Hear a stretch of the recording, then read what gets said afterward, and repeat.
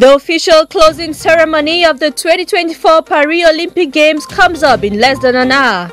At the Stade de France in Paris, the spectacle will showcase France's hospitality in hosting athletes, spectators and visitors for over 2 weeks. Baby theft, a growing phenomenon in Cameroon that causes pain and despair amongst families. From the desperate need for babies to money rituals, the motives behind this wicked act are many. Plus, sports and leisure activities take center stage in Yaoundé as young holiday makers put up a dazzling display of talent and energy. The development of these stories and more in the next 30 minutes. Good evening, dear viewers. Glad to have you on the 7:30 News with me, Uncle Lady Raihanatu Sali. The 2024 Paris Olympic Games will officially come to a close tonight in Paris during a special closing ceremony to take place at the Stade de France in Saint-Denis, Paris.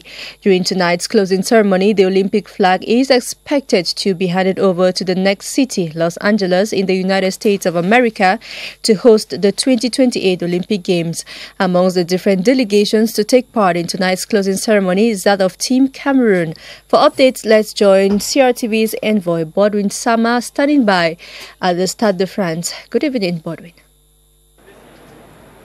Good evening, Raihanatu Sali. Welcome to Stade de France here in Paris, where in less than 30 minutes the official closing ceremony is going to begin. It's going to be 9 p.m. here in Paris, 8 p.m. back there in Yaoundé, where all is almost set for a smooth and hitch-free closing ceremony, during which tonight we are going to have a number of speeches. First, from the President of the International Olympic Committee, Thomas Bach, and likewise we are going to have a speech from the President of the Local Organizing Committee of Paris 2024.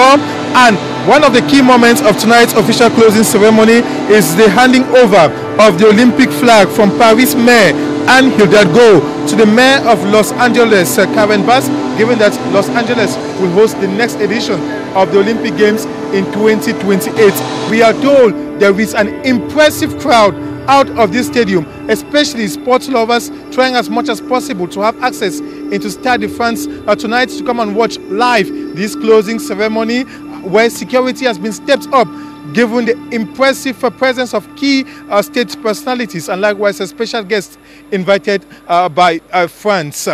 Well, Sally, well over 200 artists have been invited to perform tonight during this closing ceremony. As we said a while ago, it's to begin at 9 p.m. here in Paris. It's going to be 8 p.m. back there in Yaoundé, and it's to last for well over 2 hours. Back to you. Thank you for those updates, Bodwin Sama. And back home, health experts at the Mother and Child Unit of the Chantal Biya Foundation have declared that the recently stolen and found baby in Jifo is now fine and safe to return home. The baby, who has been receiving treatment since Tuesday, was found at the medical unit in the Kwabang neighborhood in Yaoundé before being transferred to the Chantal Biya Foundation. Karin Tosam comes back to this horrible story with a happy ending. Prior to her recovery, the baby spent 3 days in the neonatal ward of the Chantal Biya Mother and Child Center. Now, these health experts have established that her health is restored. The temperature has subsided. She now has a normal temperature, and clinical examination is better than on entry. The mother is still in shock. But as she holds tight to her little one, she's expressed relief and a return of joy to her family. I wish to thank all who stood by us during this difficult period, be it through prayers or otherwise. I also thank the Chantal Biya Foundation for coming to our rescue.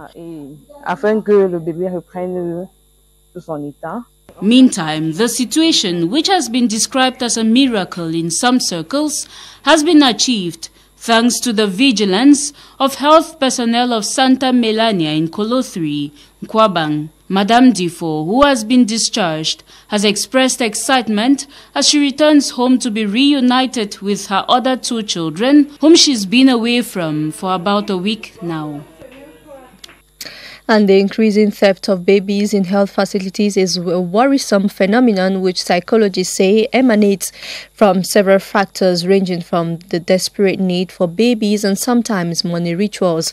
Experts advise that stepping up the security machinery within hospitals could significantly curb the unfortunate situation. Alphonse Abongwa Achu reports that new mothers must also be watchful after the birth of their children so as to limit distractions that give room for baby abductors to get their way easily. Wherever virtue finds a comfortable home to settle, vice always seeks a room to cohabit like a parasite. This is the new music that maternity wards in Cameroonian hospitals now dance to. Baby-seeking women, some desperate, others filled with malicious intentions, are flying at lower altitudes ready to pick up babies like hawks that go for chicks. Because we have desperate mothers, desperate women who look for a way to overcome their maternity, to be mother and to have a peaceful homes. A demand for babies for adoption, child trafficking or other illegal purposes which can motivate people to steal babies. Secondly, lack of security. Inadequate security measures in hospitals can make it very easy for individuals to steal babies. Psychologists say some of these women turned baby hunters in health structures have issues with how society looks at them. Health experts say in the face of these rising social malaise, maternity wards and the entire hospital administration must upgrade security, while new mothers within these hospitals are also called to be more vigilant to keep watch over their babies. There is need for these structures to work in collaboration with law enforcement officers. Facilities may work with local law enforcement agencies to report incidents of baby theft and cooperate with investigations. So it's very important. Otherwise, we will have a lot of tragic ends. Babies born to families bring joy, but when other people like wolves roam about such structures to abduct these babies, this joy is cut short and sends the family into pandemonium. Over in the northwest region, the Mezam Territorial Gendarmerie Regiment has recovered 8 vehicles stolen by a group of suspects specialized in car theft in the town of Bamenda and its surroundings. The vehicles were uncovered thanks to a 2-week crackdown operation masterminded by the commander of the Mezam Territorial Gendarmerie Regiment, Lieutenant Colonel Alobode Mwabe Peter. Eric Lamia Wufa reports from Bamenda. A 2-week operation carried out by forces of the Bamenda Territorial Gendarmerie Regiment uncovered these stolen vehicles. The vehicles were stolen in Bamenda and taken to Abing village in Santa subdivision. We received information of the presence of a gang specialized in stealing of vehicles in the town of Bamenda and its environs, and we decided to launch a special operation. And that special operation permitted us to dismantle this gang. Here at the Special Office of Resources and Criminal Investigations of Bamenda, these stolen vehicles are set up and modified. As soon as they get those vehicles, because among the 8 vehicles which we have here, 4 have their chassis numbers changed. So it looks like it's the first thing they do as soon as they get the stolen vehicles. 6 suspects have been arrested in connection with the car theft. They are expected to be presented alongside the stolen vehicles to the State Council in Bamenda. The Minister of Transport, Jean-Ernest Massenangale Bipehe, was on the Yaoundé-Bafoussam and Yaoundé-Douala highways to assess control and repression operations undertaken as part of the special back-to-school road safety campaign launched last June 5. The outcome of the 2-month campaign has recorded 300 offences, with overloading and overspeeding at the top of the ranking. Ewane Pole reports. The context of the vacation season and the fight against road accidents prompted the Minister of Transport and his Director of Land Transport Mbaimome Kendong Divine to take action by making unannounced visit to mixed control posts along the Yaoundé-Bafoussam and Yaoundé-Douala highways. The move to assess the control and repression operation carried out as part of the Special Road Safety Campaign launch on June 5, 2024 also took the minister to some travel agencies, checking the different services to ensure that all security measures are respected. But what we realized was that many buses were not comfortable. The way for us to ask the responsible of travel agency to make more efforts concerning the material. While also checking vehicles along the highways, the minister suspended buses in bad state and without seatbelt from plying the road and requested managers of the travel agencies to transfer their passengers to comfortable buses. The campaign focused on speeding, driving under the influence of alcohol and drugs, overloading, and failure to have roadworthiness documents. The people of the Far North region have turned out massively to view the projection of the film Paul Biya, the Statesman, with an extraordinary destiny. This was during the Marwa tour screening yesterday. Amongst the thousands who attended the event was the House Speaker, the Right Honorable Kava Yege Jibril, who referenced President Paul Biya as the man who has given all to the Far North region in his speech. Charles Ebune completes that story. The Marwa ceremonial ground in the Far North region this Saturday, August 10, 2024, the year of our Allah. Temperatures are at 27 degrees Celsius, clement enough for the heavens and the universe to perfect the Siamese twins intimacy between the loyal people of the Far North region and the New Deal for eternal communion. About 10,000 people of the roughly 4 million peopled region turn out enthusiastically to view the Marwa regional tour projection of the documentary on President Paul Biya, the man who has given them all. Let me tell you how much I do appreciate the massive presence of the sons and daughters of the Far North region in this event. Certainly cultural, but which demonstrates their patriotism. Amongst the top brass of the region present are cabinet members from here, the economic and traditional leadership crowned by the presence of the country's third personality, the House Speaker, the Right Honorable Kava Yege Jibril, who equally doubles as the Far North permanent delegation leader of the governing Cameroon's People Democratic Movement. All the speakers hailed the creation of the Marwa University, the rolling back of Boko Haram, the construction of the Marwa Dabanga road underway, amongst others, as simply enough to constantly canvass their support for President Paul Biya. The 1 hour 24 minutes film, Paul Biya, a statesman with an extraordinary destiny, is directed by these two female Cameroonian producers under the supervision of the civil cabinet of the presidency with the artistic mapping of the Arts and Culture Ministry. The electrifying mobilization of the people of the Far North region to view the film on the indelible works of their champion Paul Biya in their lives is yet another sure proof that they are the eldest daughter of the New Deal administration. Else all is political gesticulation. And the population of the Far North region have celebrated the achievement of the President of the Republic, Paul Biya. This was after watching the documentary film on the President, a display of the rich and beautiful cultural heritage of Cameroon. Spiced the evening. Amos Endonyaket was one of the viewers. A rich cultural display of traditional sounds and rhythms from some cultural zones in Cameroon, such as from the Oroko land in the southwest region,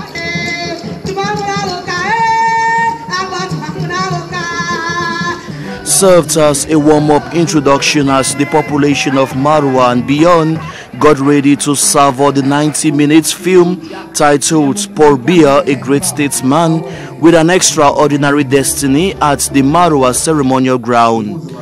They came from within and without the Far North region, drawn from different ethnic origins, political leanings and religion, led by the Speaker of the National Assembly, Right Honorable Kava Yege Jibril, accompanied by Far North Governor Mejiyawa Bakari, to witness firsthand the projection of the film of a protagonist they consider as a champion of peace and social cohesion who deserves to be awarded a Nobel Peace Prize.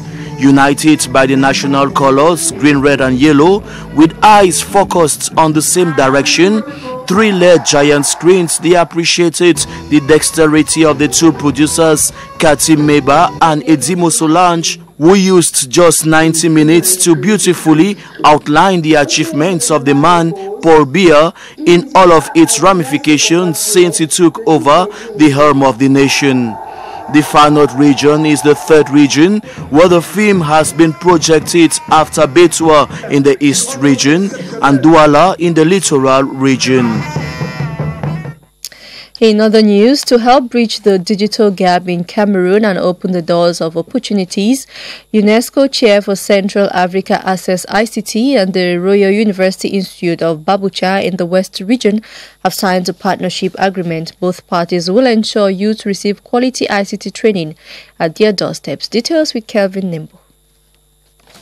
Through this partnership agreement between UNESCO Chair for Central Africa Access TEC, represented by Armand Claude Banda, and Royal University Institute of Babucha Niche, represented by the promoter, Professor Michel C. Njena Wembo, young people residents in rural, semi-urban, and even urban centers will receive qualitative education at their doorsteps. To bring the digital gap, we need a good training program, support coming from the international community. And do we have those who are competent to train? Speaking on the occasion in Bana, Opankam SDO, Lawrence D.N. Jam, and Professor Jean-Paul Mbia, who represented the Minister of Higher Education, said it is a big opportunity for the youth to acquire knowledge and the needed entrepreneurial skills that will permit them set up their startups.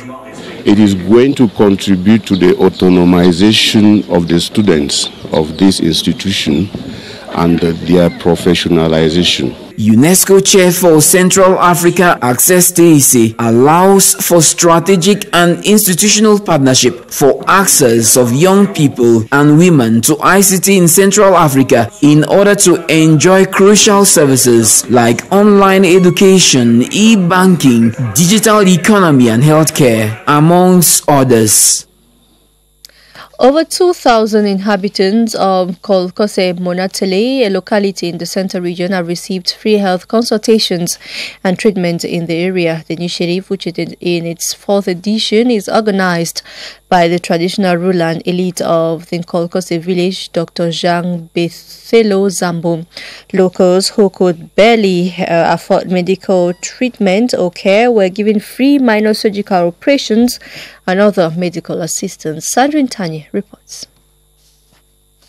This is Timothée Mbasi. The 42-year-old mechanic traveled 3 kilometers from Monatele to Kolkose village just to benefit from this free health campaign in the area. For 16 years, I have been suffering from stomach disorder and knee pain. I did not have enough money for proper health care. So when I heard of this, I had to try everything possible to be here, and I am now satisfied. Just like him, several locals of Kolkose and its environ have shown up in their numbers to benefit from the free health campaign. I've been suffering with eye challenges, so I am happy with this act from an elite of the area who is trying to keep his parents and his brothers in good conditions. The bearer of the initiative, Dr. Jean Zambo, says it is a responsibility to give back to his community. Medicine is the only thing I have, and I can give or I can share with my people. This team of health specialist volunteers are carrying out consultations in general medicine and in other specialties like ophthalmology, dental surgery, gynecology, amongst others. The locals will equally get free medication and glasses after consultations. And the people of Mvok Onamye in the Leke division of the Central region are poised to fast-track development in their various communities in order to contribute their quota to the development of Cameroon. They gathered in the locality of Konambeng recently for their annual General Assembly, as Gilbert Ongene tells us. People of Mvok-Onamye extraction say they are more than ever before committed to contribute to the development of their communities and Cameroon at large. Mvok-Onamye are found in 4 subdivisions of the Leke division. It is the most populated clan of the division. The national president of the union, Professor Tuna Mama, has called on the sector president of Okola to use his experience garnered over the years to steer the ship of the sector to higher heights. I call on stronger solidarity and commitment to the development of our communities and the country as a whole. We are going to consolidate the achievement of the past 14 years and pave the way for better things for our people in this new mandate. The revision of the status of the association, installation of the president of the Okola sector of the union, and a presentation of activities of the 10 sectors of the association constitutes highlights of the come-together marked by traditional dances of the Leke division. You are watching the 7:30 news brought to you live from Yaoundé. In religious news, Christians of the Albert Theodore Nyem parish of the Église Presbyterian Camerounaise in Guaikele here in Yaoundé have celebrated 40 years of pastoral ministry of their lead pastor, Reverend Francois Mokwembe. In a special church service, the Christians prayed for God's grace upon the servant of God and his family as he pursues God's work on earth. Clovis Bawe tells us more. It is 40 years of devotedness, 40 years of selfless service that Reverend Pastor Francois Mokwembe has rendered to God's work and Christians of the Église Presbyterian Camerounaise. The Albert Theodore Nyem parish is honored to be under the leadership of a man described as the Good Shepherd. The past moment of this church has been very difficult, and his appointment here as the moderator of this church has given a new brief for the faithful member of the church, and that is a moment of thanksgiving for his good leadership through the faithful member of the church. For a man who has nurtured the dream of leading the people of God, the special church service organized in his honor is an encouragement for him to do even better. God has always supported me, and I can only pray for His grace to keep me strong so that I can continue preaching His gospel and fulfill the mission assigned to me. The journey does not end here, but rather prepares the servant of God for greater achievements. And just as the good shepherd that knows how to cater for his sheep, Reverend Pastor Francois Mokwembe is ready to overcome the challenges that may arise during his pastoral ministry in the future.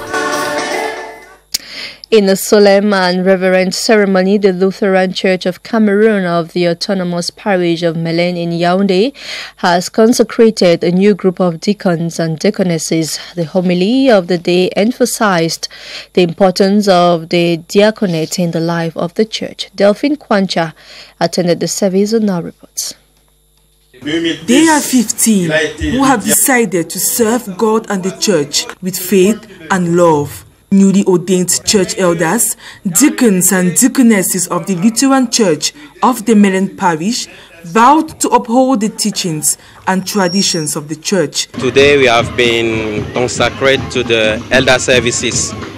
That is a great mission that have been given to us. We think that by His grace and by the Holy Spirit we can fulfill it. I hope that with the God we will do everything in His name. The officiating pastor, Reverend Damsou Salimon, in his preaching calls on the newly ordained to continue God's work in His vineyard. We are calling on them to attach themselves to this call they have received from God and to put themselves at the service of the church. They are there to support and assist the pastor in supervising the faithful. Christians used the occasion to offer their prayers to the newly consecrated ministers. Away from religious news, Vice Admiral Guillaume Ngwangali has been laid to rest in his native Bikui village in Lolodorf, South region of Cameroon. The military ceremony was marked by religious service and eulogies that described the Vice Admiral as a man who inspired many. The funeral ceremony was chaired by the Minister Delegate of the Presidency in charge of Defense, Joseph Betiasama. Details with Elvis Teke. The final journey to the land of the stars for the 3-star Vice Admiral began with a procession of a section of the Cameroon Navy to the Roger Miller Stadium in Big Bali, Lolodorf, South region. The religious service to celebrate the life of the devoted soldier and Christian who also studied theology saw the clergy of the Église Presbyterienne Camerounaise and the Bishop of Kribi take turns to pray for the eternal rest of Vice Admiral Guillaume Ngwangali. Former colleagues, friends, members of social groups, traditional leaders and family members gave eulogies that described the fallen Vice Admiral as a man with a good heart. He was as devoted to his job as he was to the welfare of his close ones. He was a very good man, an example of a very caring and loving father. Grandpa's journey was one of immense dedication, courage, and love. His legacy will forever guide and keep us. Ever be and the best servant you could ever be. We love you. The commander of the 4th Joint Military Region, Major General Sali Mohamedou, described the pioneer Vice Admiral in Cameroon's Navy as a source of inspiration to his subordinates who lived a life of service and sacrifice. Our artist of the week is Manganga Severin, known by his artist name as Lucky Plus 2. The young musician who believes that hard work, discipline and respect are virtues every budding artist should strive for. He has featured with top Bikutsi queen Lady Pons and the sensational Sandrine Nanga. Emma Tawe profiled him for the 7:30 News.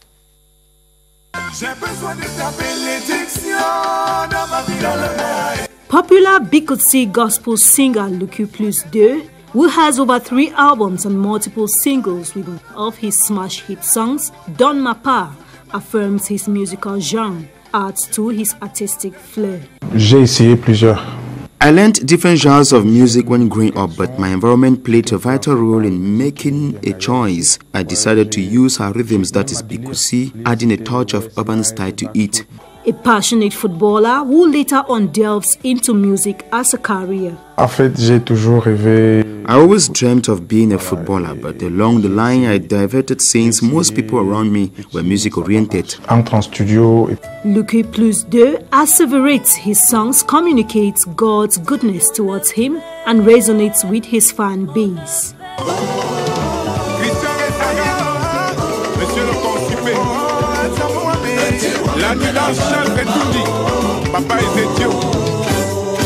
The gospel artist encourages budding musicians not to overlook core values of music like working on their vocals.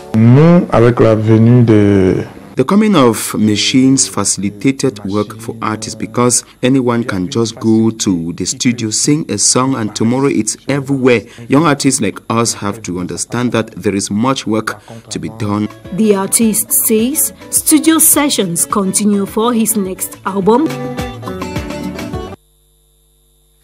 The 6-week holiday sports program known as the Fandena Sports and Leisure Holiday has wrapped up in Yaoundé with a dazzling display of talent and energy from the over 200 participants.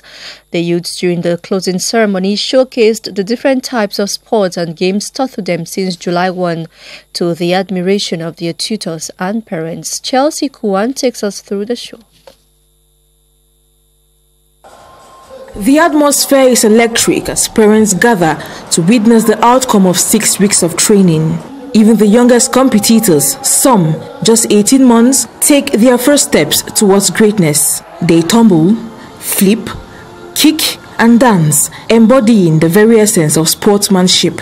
From gymnastics to judo, football and karate, these young stars haven't just participated but built their talent. One of the main goals was to keep them awake. We can say we have achieved it, as I said, at 85% rate, because when you look at them, they are very happy. As the children perform, the emotions among the parents are as intense as the efforts of the little athletes. I am very pleased with what I just saw only after 6 weeks. I see the potentials of these kids and I am happy. Each moment is evidence to what can be achieved with dedication and a bit of imagination.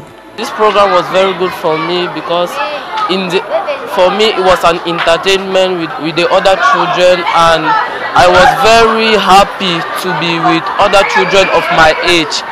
These little ones may not be competing for gold medals yet, but they are definitely winning hearts as future champions whose journeys begin today, right in this very hall.